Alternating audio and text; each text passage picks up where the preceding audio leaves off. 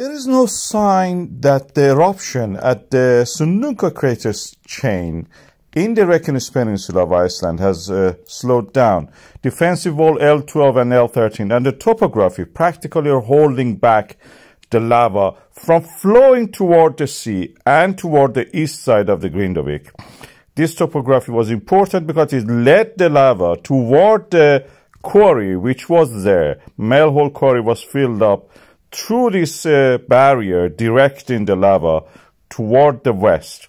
Now it's emerging the deep source of this magma eruption is at a depth of 15 kilometers. So it may continue, the eruption may continue for a while. We are seeing signs of the lava flowing sideways because there is no way for it to push it. But mostly the general direction is toward the south, toward the Grindavik. As you can see here, we have signs of the skylights.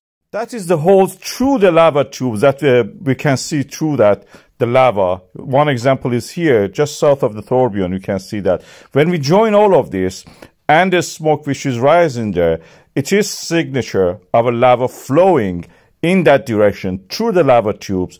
In this visual camera, you can see that the end of it is at the extreme left where the Melhole was located, and it's slightly seems it's pushing that way. In that case, if it is true that the lava is moving in that direction through the Rift Valley toward the west side of the Grindavik, it is interesting to know that the Icelandic authorities have already thought about that.